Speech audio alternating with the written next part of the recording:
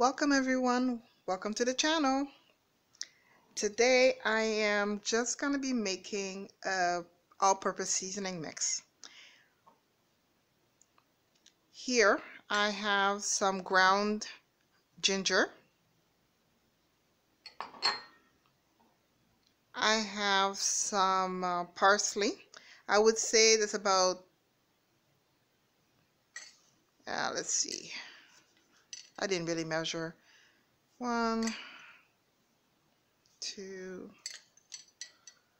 3, about, I would say, okay, 5 teaspoons. This is garlic powder. We have 1, 2,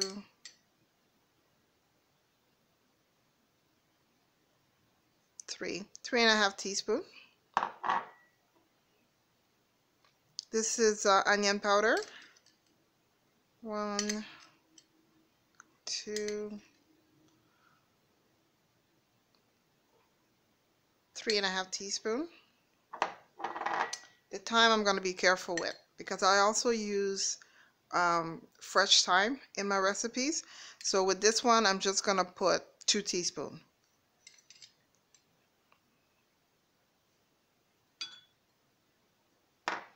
Okay, just going to mix it. For fish recipe, and if I'm making a roasted chicken and I don't want it to have a reddish tinge to it, then I would stop right here.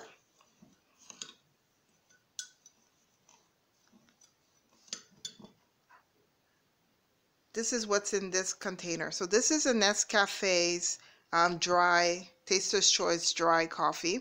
I love the bottle, and of course when you can, you want to be able to recycle or upcycle. So I love these because they're such pretty shape, and then I use this to store my spices.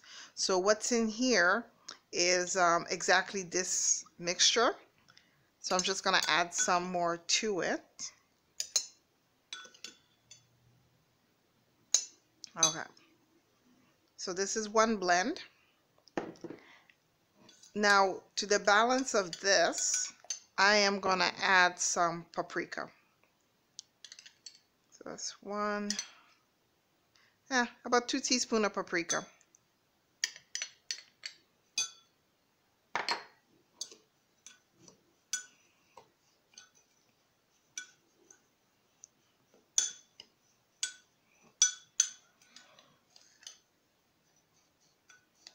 I also make an Indian inspired blend, and that one has probably the base seasoning, and then I would add some seasoning that kind of unique to Indian recipes, such as dry mango powder, cumin, coriander, cardamom, dry cardamom, probably not even saying it right, fennel. That would be I'll do a video on that at some time, but this is basically your standard all-purpose seasoning.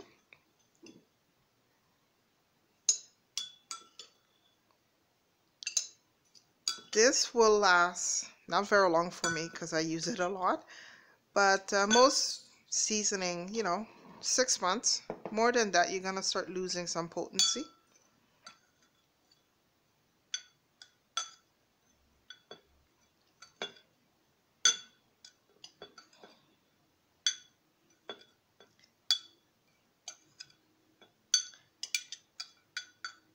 Also, when I go to dry bulk seasoning, where I can buy, anywhere that I can buy dry bulk seasoning, I will bring this bottle and have them weigh it, and then I will fill it with whatever dry seasoning that I want, and then take it home. So this way I'm not using their plastic paper, or I'm not using the plastic to store. I can just bring this.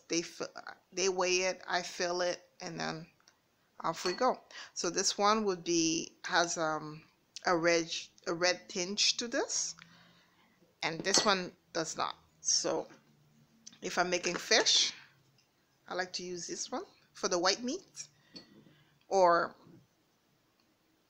you know, the light flavoring vegetables that you don't want it to look red, like the cauliflowers and such, zucchinis. If you just want it to have as natural as a look as possible.